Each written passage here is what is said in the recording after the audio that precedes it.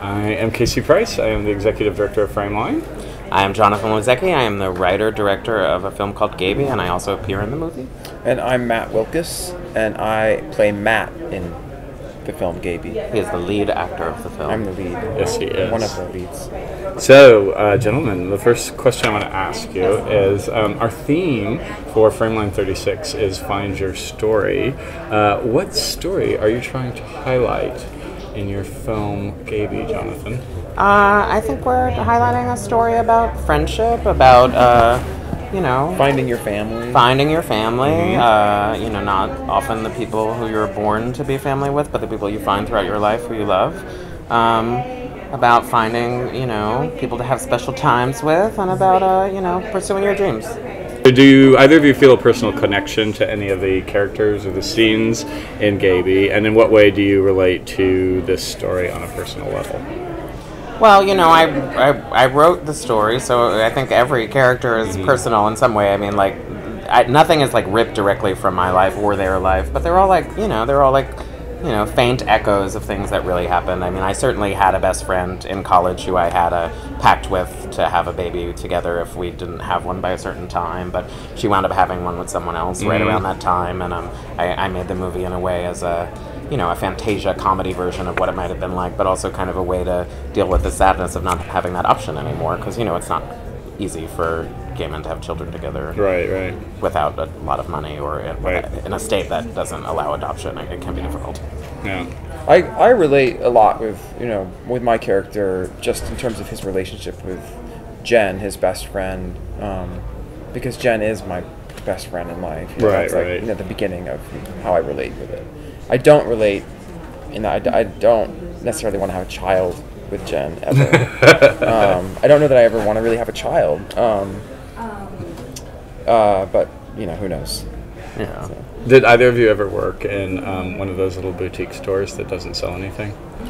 I've worked in a lot of kind of stores, but not quite really that. I mean, I worked in the Gap. I worked in but more often, a lot of my customer fun stuff happened when I worked in a coffee shop. I worked in a coffee shop for a while, and it's a very great atmosphere to kind of torture people in the morning with you've gotten there at 5 a.m. and you've had tons of coffee by the time the people stroll in for their morning coffee, and I had a lot of fun with people. But I do know the person who owns that exact store that we shot in, and that is a store that has incredibly expensive things that they only have to sell one a month to make their rent. I like that store a lot. I've been to that store prior to filming it. I've been to the one in Brooklyn, so it's kind of the kind of store that I like to, not that I can buy something from it, but I like to walk into it.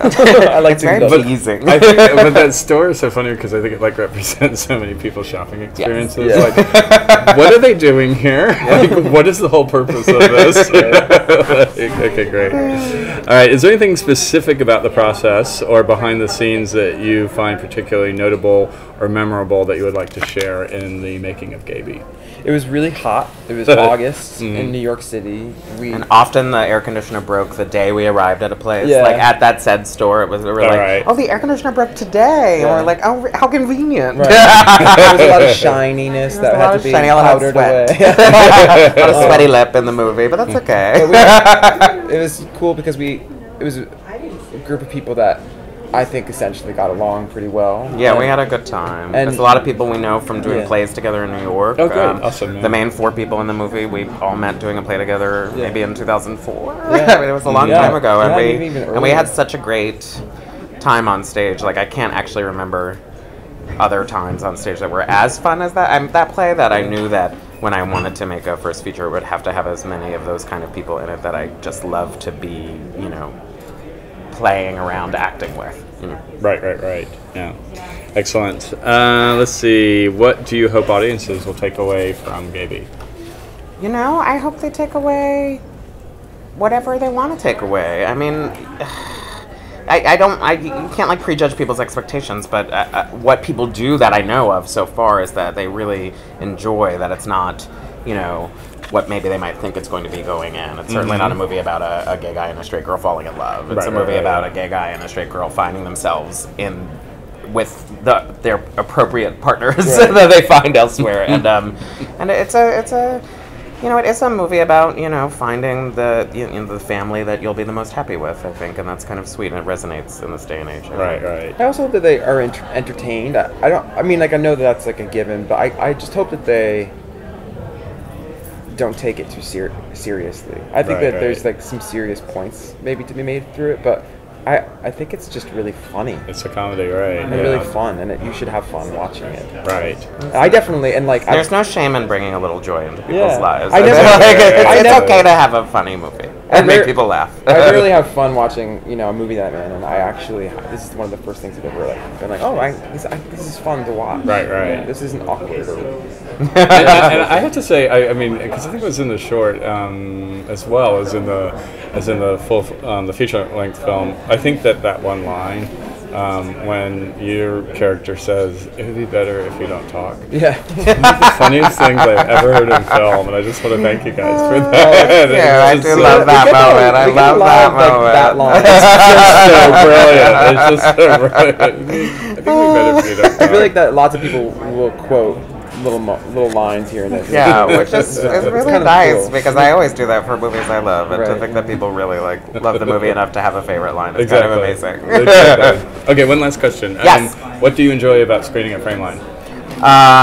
Well, this is the best audience you'll ever have, and then in a way, every other experience does not compare, really. I mean, every short, my 2 shorts and now my feature will play at the Castro in front of a packed house, which you just can't replicate. I mean, this is, you know, a historic. What we say. We say historic theater. I mean, it's like the theater to play in the country, really, for me. I've never been to this festival, so I'll just say that I'm excited to see what it's going to be like. This theater so far is unbelievable, and I love San Francisco, so I'm so excited just to be here in this city and to see this film in this city. So. Excellent. All right, you guys, thank you so much for doing this. Thank you, no appreciate problem. it.